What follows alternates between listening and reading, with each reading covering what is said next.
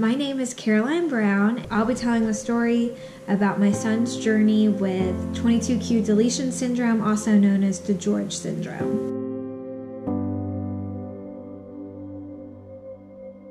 To start off, I will talk about the diagnosis, or kind of the day that we found out in the process of getting the diagnosis. So, like many others, I went to that 20-week ultrasound, excited to confirm the gender. We had a pretty good idea that we already knew it was a boy, and so my husband didn't even go. I went by myself, and during the ultrasound, the woman was like, "Oh, the baby's not in the right position," and kept like making me move and go up and down, and I was like, that's really weird because I'm sitting right here and I can see that the baby is in the right position. So I was kind of confused, and so she went out of the room and was gone for quite a bit of time. And I remember calling my husband and being like, Blake, I think something's wrong with the baby. I know the baby's alive because I see the heartbeat, but I think something's wrong. Well, so then another ultrasound tech came in with the other one, and oh yeah, the baby's just not in the right position. Well, after like 45 minutes of waiting, finally the doctor came in and was looking, and she was like, very plainly told me, we see something wrong with your son's heart. This is what we see. And, I was just like, I remember just getting so hot, like thinking I was going to pass out.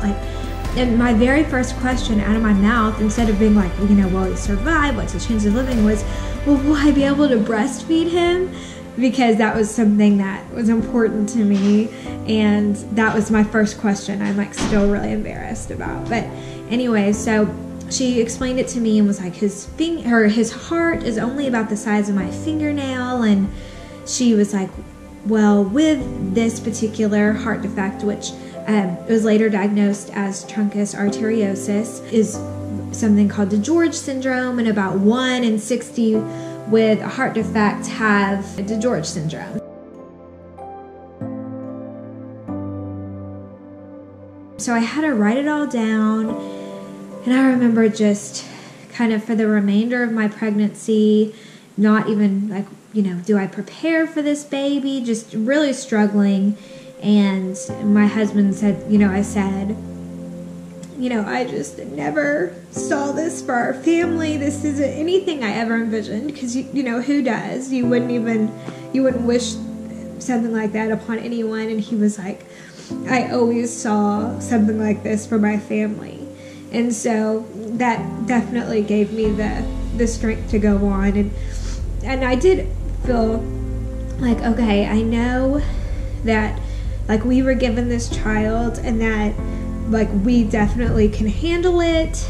And like, I almost felt blessed. Like, thank God this child with this condition is going to us, somebody who will, no matter what, like love him and care for him, and hopefully provide the best care for him.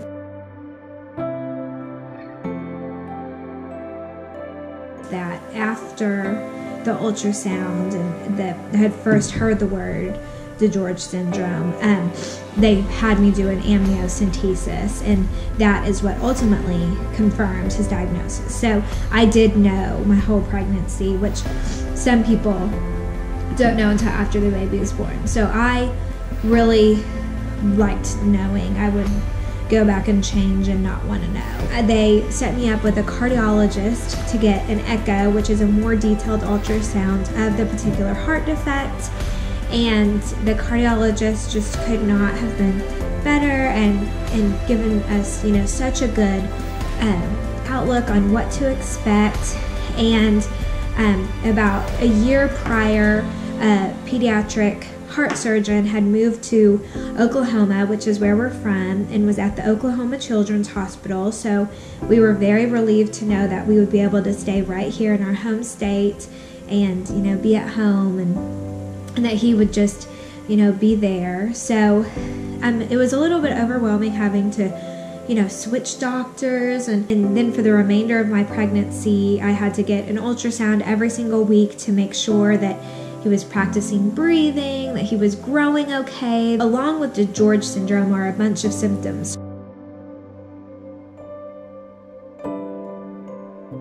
So I remember just every single ultrasound, just bugging the crap out of the ultrasound tech. Are his kidneys okay? Does he have a cleft palate? Does he, because, I had read online, and it was kind of like until he arrived, we didn't know what to expect, because you read all of these different symptoms, and so, you don't know what in particular he is going to have. And we still don't know what all. We know, a little what he has physically, but things can always change. So he was born, and they had originally diagnosed him with something called truncus, but they then said it was truncus arteriosis type 1 once he was born. It was a very uneventful birth. It went great, and I felt so bad for all of the people in the room, because my doctor was like, you're not going to get to hold him. They're going to rush him up. So I was definitely prepared for the worst.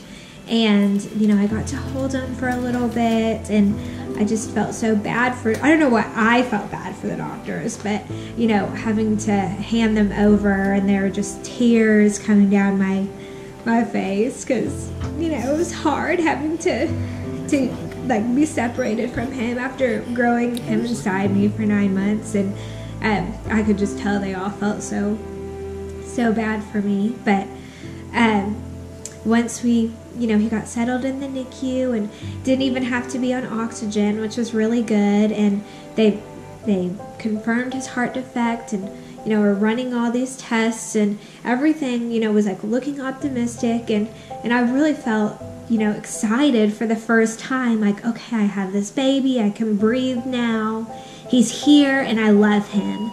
And I've heard that before, that whenever you get whenever you have a baby with a diagnosis, sometimes it's a little bit hard to attach yourself to them, and in my case it was. And so finally meeting him was like just such a huge relief to me, and reassured me, okay, like, I am gonna attach with this baby. I do love this baby so much.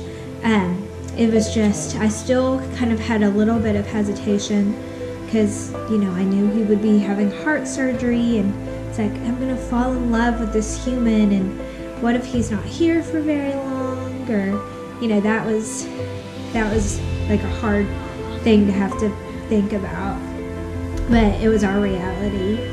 And so he was scheduled for surgery for about a week after his birthday. So generally they have to be 6 pounds to have heart surgery, and he was born at over 7 pounds, so we were in the clear for heart surgery. And he was just doing so well, not needing to be on oxygen and whatnot. Well, then there was like a thing started to fill up, and there were children who were who needed surgery more than he did, and so we ended up having to wait 2 weeks, which was fine, because it was, I felt like it was a little bit of a waste of our time, but it was nice to get those cuddles in before his surgery.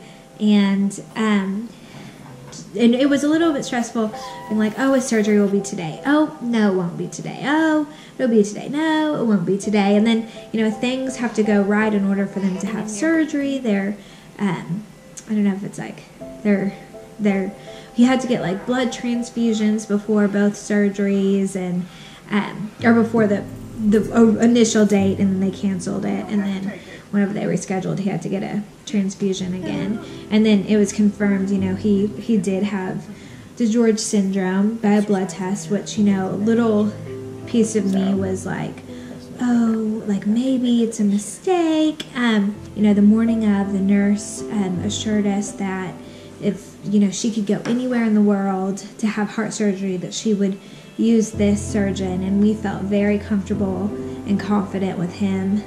And so we had to hand him over, had to, watch him be wheeled into the OR, which is still something that just, scars me. And so I thought about like him just kind of falling asleep, going into the light, and like all the guardian angels of people who had been like praying for him and whatnot, like their hands like leading the surgeons, and it was hard, like having to get through that surgery, and they kept calling with updates and, you know, just like waiting for that phone to ring. It's like, how do you even relax? But everything for the most part went okay. He had to come out with his chest open because it was still really swollen, and he had to be on a pacemaker for a few days. So, like, long story short, we ended up being in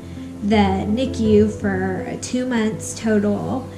He had some major feeding struggles, and that's common with 22q, and so that was something that we expected. And so he had to come home with a NG tube, and my husband and I had to learn to place it, which I am not the most gentle, so having to, you know, I am not a medical professional for a reason. It is not my alley. So having to learn to do that was kind of a challenge. So he had to come home with an NG tube, which, if you don't know, is a tube that, you know, goes through their nose into their stomach, and that's how they get feedings. And at the time that he came home from the hospital, he was on 13 different medicines. And one of the things that is common with DiGeorge is that they have a hard time regulating their calcium levels. And that was, especially in times of stress, and that was an issue for Shepard post-surgery. But once kind of he got his levels up, he's, you know, continued to maintain them.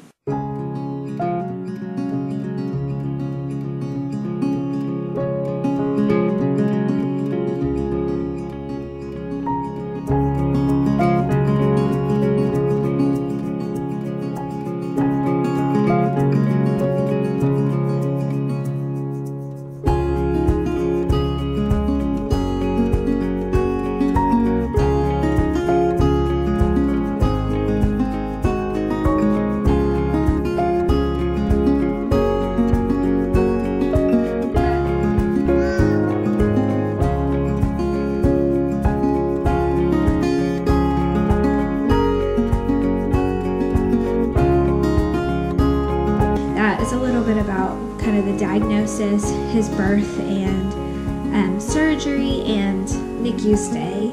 And so what was life like in the first year of him being born?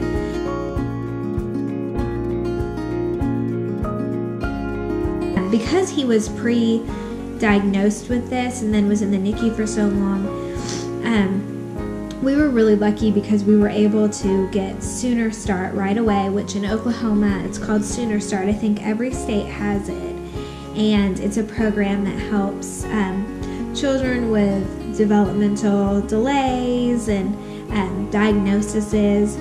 And so they were here, like, you know, right after, and I remember whenever I was talking to them, like, thinking he had every single problem, like, oh, I don't think he hears. I don't think he sees very well. I don't think he, and so as, you know, time went on, that was just not the case. But, you know, scared mom was just totally expecting the worst. Well, so throughout the whole first year of his life, they came several times a month and worked with him, and then at around 9 months old, we put him in physical therapy, and he didn't start sitting up until almost a year, which was just a huge challenge for me, you know, especially the world of like social media and comparison, and, you know, just seeing kind of how far behind he was really weighed on me. But he ultimately kind of doing things on his own time, and that was fine too. It was just, you know, hard to accept. It's easier said than done, I guess you would say. But I'm just so thankful to all of the therapists who did work with him, because, you know, they all loved him, and we loved all the people who got to work with him, and they were such a great support system for us. And so I'll always be forever grateful for all of those people who worked with him and really got to know him and cherished him. Within his first year, he did have to get a helmet, and it's been so long, like forgot what the name is, but basically he had a flat head, and I mean it was flat, so flat. So he had to wear a helmet pretty much like from November till May. So I mean a really long time. And he looked so cute in that helmet, but you know, at first it was a little bit embarrassing taking him out. Like, oh my gosh, what are people gonna think? But that's something I've had to get over, you know, is what people think. He's so small, and so many times we would get, oh, how old is he? Or, you know, is he underfed? Because he is very, very skinny. So some of the issues that he had is that he was failure to thrive, which, like, whenever I saw that on his paperwork, I about died because it, you know, just about killed me. But so up until about 6 months, whenever we could like start introducing food, I mean, the struggle was so real trying to get that boy to eat because he did not want to. So once at 6 months and he started food, I would say things improved. And then once he turned 12 months, we started introducing the Pediasure, and like he just completely took off. He liked it, thank God. Really just completely took off. Well, in his own terms, took off. I mean, he's still very small. He's, you know, I think like some of my friends who have like 6 months old are bigger than him. He's almost 2, but that's to be expected with DiGeorge. So some of the things that he has had is he has had reoccurring ear infections, and so they did tubes in his ears, and then it's like he still constantly has ear infections, and so that kind of makes him sick. He vomits all the time. Like if I had $1 for every time I think he's like vomited, like seriously, I would be living so good. Because I mean, that also was, you know, a huge struggle, and it's just something we deal with. And he chokes easier. He things like run out of his nose, which is expected to. Cleft palates are common, and he has like a little bit of a submucous cleft, so it's like a little bit, instead of being hard up there, it's like a little bit soft. And so that's kind of what the issue was there as far as why things were coming out of his nose. But he eats fine. He doesn't have a very big appetite. He had to go on a medicine around, I would say like 6 months. He went on a medicine to kind of help increase his appetite. And it made him like drowsy. I really don't think that it helped that much. At 22 months, stopped physical therapy, started walking at 18, and you know, we were just so worried about where he's going to be or what, you know, what's going to happen, and he has just totally surpassed everything that we thought, and we're so thankful for that. And he's such a sweetie. He loves bath time. He loves learning new sign language and playing with his sister. And he's a total daddy's boy. Every time his dad leaves, he just like hangs out at the door. And he really has proven to be a fast learner. And so we know things will, you know, continue to be monitored as life goes on. But, you know, if I could just go back and tell myself not to worry, to enjoy each moment, you know, then I would. And those are kind of my words to other mothers and parents who are getting this diagnosis for their child, is that, you know, just really enjoy the moment, because these are special people who are entrusted to us, and, you know, they do things on their own time, in their own way, but they're so sweet and so loving and just, you know, wonderful, wonderful children. And they may not be normal, but to us, it is normal. And there's challenges with every child, no matter what. You know, there's light at the end of